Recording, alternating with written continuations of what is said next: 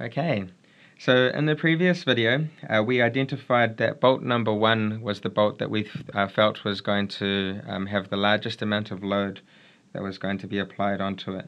The only way to really be sure is to actually analyze each one of these bolts independently.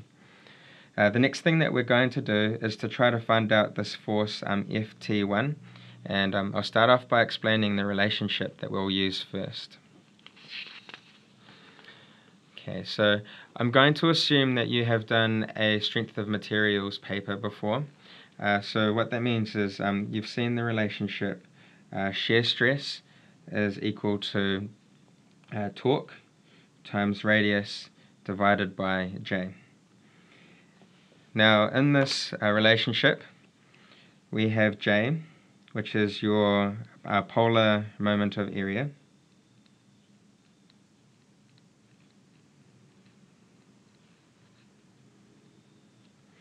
We have R, which is the distance from the centroid.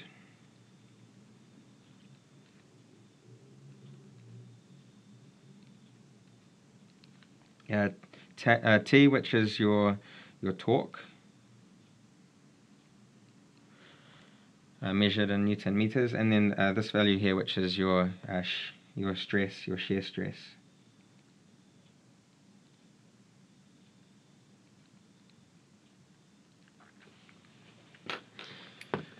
Now your polar moment of area, that's been calculated from an equation that looks something like this. It's the integral of the distance away from the center of some kind of object squared with respect for each little piece of area. And so for a piece of circle, something like this, bad circle, we could take a little piece of area over here.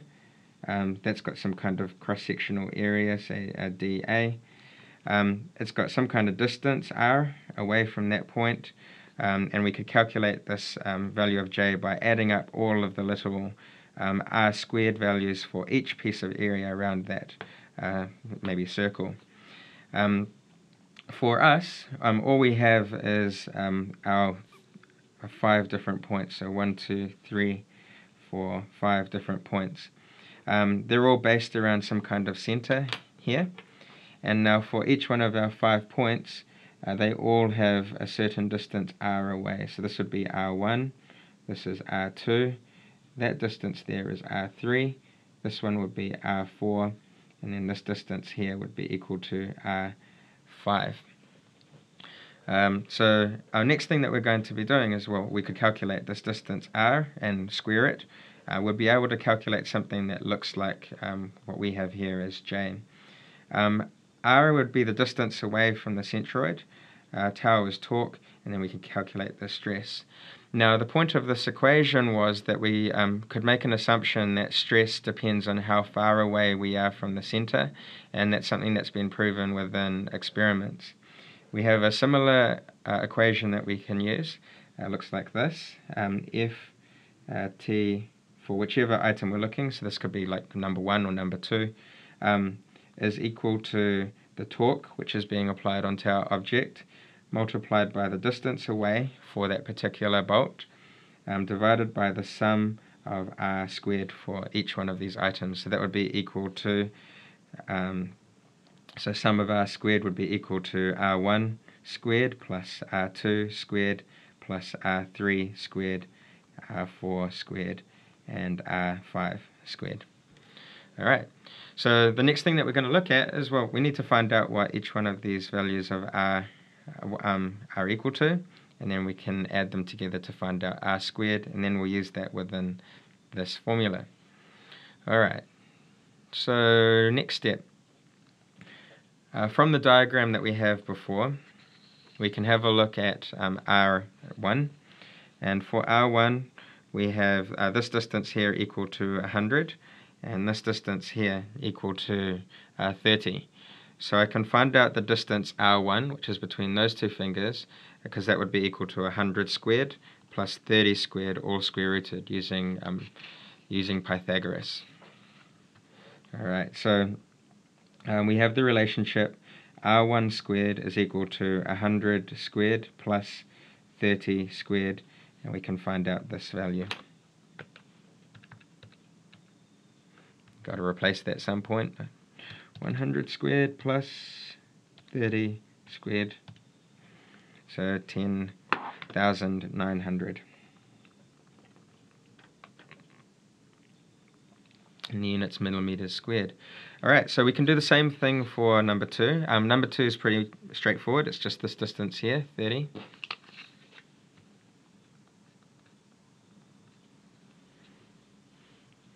And well, that distance squared, we'll get our value for R2 squared.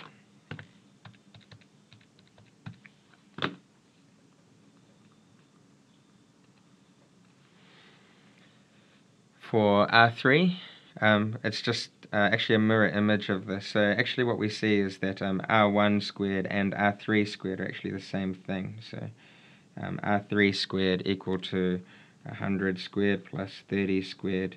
You'll chuck that in your calculator and you should get the same number as what we got above.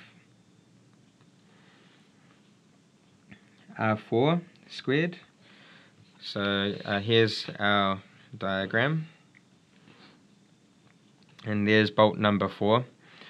Bolt number 4 has got this height here, which would be equal to 75 minus 30. So 75 minus 30, 45. That distance there is equal to 45. And then this one here would be equal to 50. So 50 over here, and then this distance here equal to 45. Alright, so we can get 45 squared plus 50 squared, and then that will get us the hypotenuse value squared.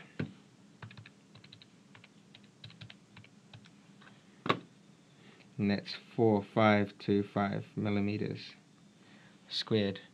Alright, so from all of those we can find out the sum of R squared. That will be equal to 10900. We've got two of those. We've got, so R1 and R3, they're the same. R2, which is 900. And then R4 and R5, they're the same. So it's going to be 4525 plus another 4525, or I can just multiply by 2. Okay. So 10900 plus 10900 plus 900 plus 4525 plus 4525.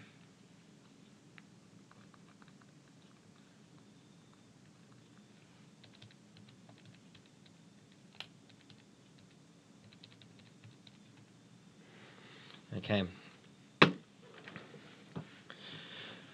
So our focus was on bolt number 1. So what we can do here is try to find out FT1. So FT1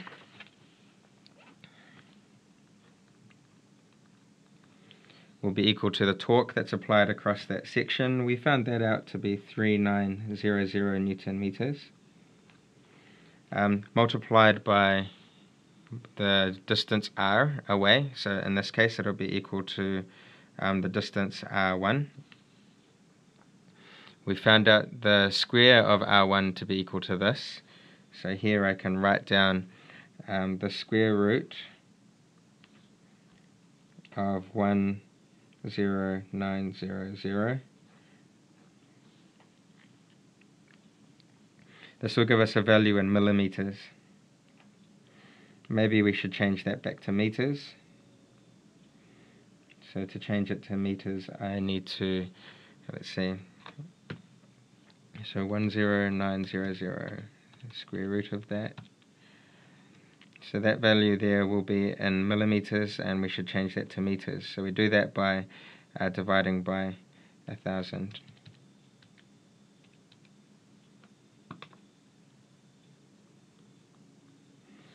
Okay. And then down the bottom here will be our r squared value. So 31750. We'll change that into meters squared, so that's times 10 to the minus 6. Okay, and then so now we can try to calculate that value.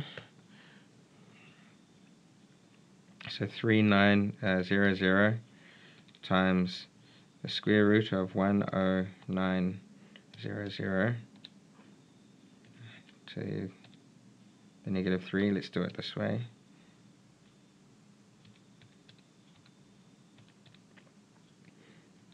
And then all of that divided by 31750 exp minus 6.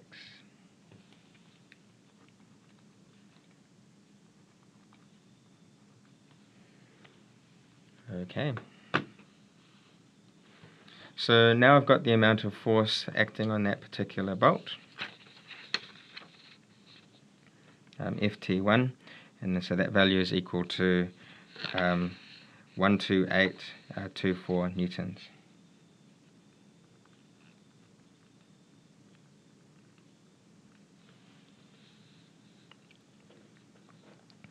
Okay, in the next video, what we'll do is we'll combine these two forces to try to find the resultant force, and that will allow us to find the maximum load acting on the bolt.